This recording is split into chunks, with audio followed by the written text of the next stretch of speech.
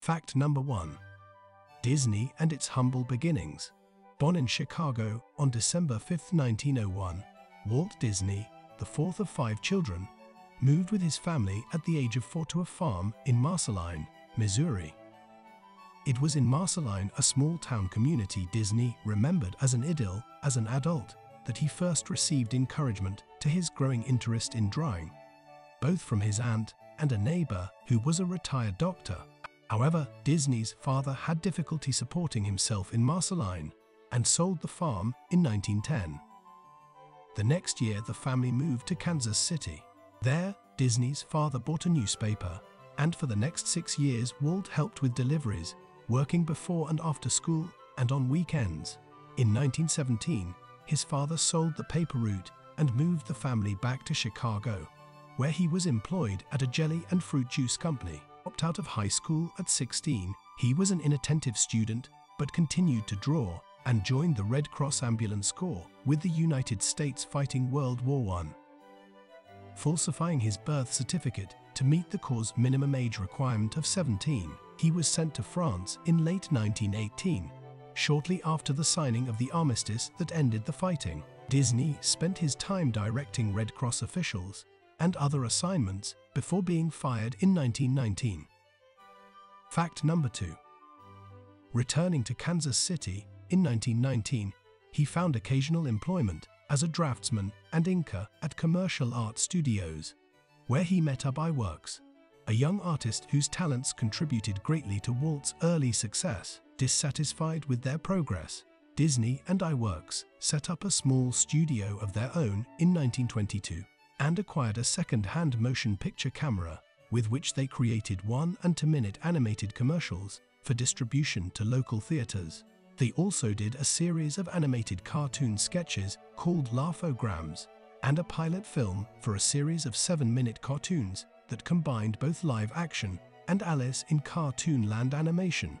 A New York movie distributor defrauded young producers, and Disney was forced to file for bankruptcy in 1923. He moved to California to pursue a career as a cinematographer, but the unexpected success of the first Alice movie forced Disney and his brother Roy to reopen in Hollywood.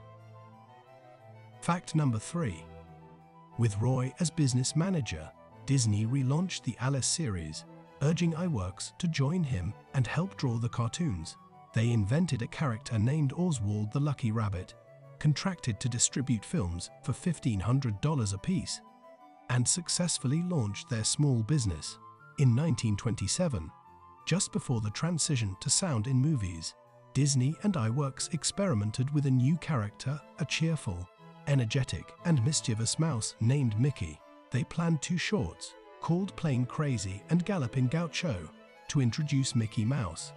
When the Jazz Singer, a theatrical movie starring popular singer Al Jolson, introduced a sonic novelty to movies, fully recognizing the possibilities of sound in animated films, Disney quickly produced a 3rd Mickey Mouse cartoon featuring voices and music, titled Steamboat Willie, and scrapped the other 2 unvoiced animated films. When it appeared in 1928, Steamboat Willie was a sensation. The following year, Disney launched a new series titled Silly Symphonies with a picture titled The Skeleton Dance, in which a skeleton rises from a graveyard and performs a grotesque, clattering dance to music based on classical themes. The original and briskly syncopated film made the series popular, but with rising costs due to more complex art and technical work, Disney's business was constantly under threat.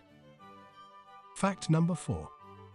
The growing popularity of Mickey Mouse and his girlfriend Minnie, however, testifies to the audience's love of fantasies about small creatures with speech, skills, and personality traits of people. Disney himself was the voice for Mickey until 1947. This popularity led to the invention of other animal characters such as Donald Duck and the dogs Pluto and Goofy. In 1933, Disney produced the short film 3 Little Pigs, which appeared in the midst of the Great Depression and took the country by storm. His treatment of the fairy tale of a little pig who works hard and builds his house of brick against the puffs and puffs of a fierce wolf responded to the need for fortitude in the face of economic disaster, and her song "Who's Afraid of the Big Bad Wolf" was a happy mockery of adversity. It was during this difficult economic period in the early 1930s, Disney fully earned the recognition of viewers around the world, and its operations began to earn money despite the Great Depression. Fact number 5. Disney had assembled a staff of creative young people by then, led by iWorks. Color was introduced in Silly Symphony's Oscar-winning film Flowers and Trees 1932, while other animal characters came and went in films such as The Grasshopper and the Ants 1934, and The Turtle and the Hare 1935. Roy franchised the Mickey Mouse and Donald Duck cartoons, watches, dolls, shirts, and t-shirts, and raised more wealth for the company. Walt Disney never rested or stood still. He has long thought about producing not only short films, but also full-length animated films. In 1934, he began work on a version of the classic fairy tale Snow White and the Seven Dwarfs 1937, a project that required great organization and coordination of studio talent, and a task for which Disney was exceptionally gifted. While in his films, he was actively involved in all stages of creation. He was mainly the coordinator and final decision maker, not the designer and artist. Snow White was widely acclaimed by critics and audiences as a funny and sentimental romance, by animating essentially human characters in the characters of Snow White, the Prince, and the Evil Queen, and creating caricatures of the human characters in the Seven Dwarfs. Disney moved away from the scope and techniques of shorts, and thus proved the effectiveness of animation as a tool for feature-length stories. Fact number 6. While Disney continued to make shorts featuring the anthropomorphic characters of its little animals, it has since worked on a wide variety of feature-length entertainment films, such as Pinocchio, Dumbo, and Bambi. Disney also produced a completely unusual and exciting film, his multi-segment and stylized fantasy 1940, in which cartoon characters and color patterns were animated to the music of Igor Stravinsky, Paul Dukas, Pyotr Tchaikovsky, and others. In 1940, Disney moved his company to a new studio in Burbank, California, abandoning the old factory it occupied at the beginning of development. The Disney animators' strike in 1941 was a major blow to the company. Many top animators quit, and it took years for the company to produce animated films that matched the quality of the early 1940s classics. Disney's involvement in films for the federal government during World War I helped the studio refine its methods of combining live action and animation.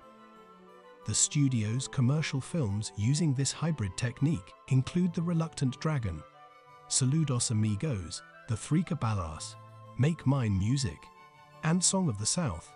The Disney Studio, at that time, was founded as a large enterprise and began to produce a variety of entertainment films. One popular series, called True Life Adventures, featured nature-based films such as Seal Island, Beaver Valley, and The Living Desert. The Disney Studio also began creating full-length animated romances such as Cinderella, Alice in Wonderland, and Peter Pan, and produced low-budget live-action films, including The Absent-Minded Professor, Mary Poppins. The Disney Studio was one of the first to foresee the potential of television as a popular entertainment medium, and produced programs directly for it. The series Zorro and Davy Crockett were very popular with children, and the weekly presentation, known from several titles, including Walt Disney's Wonderful World of Color, became a Sunday feature. The Mickey Mouse Clubhouse, a variety show featuring teenage performers known as the Mouseketeers, was also successful. The culmination of Disney's career as a producer, however, was the release of Mary Poppins in 1964, which gained worldwide popularity. Fact number 7.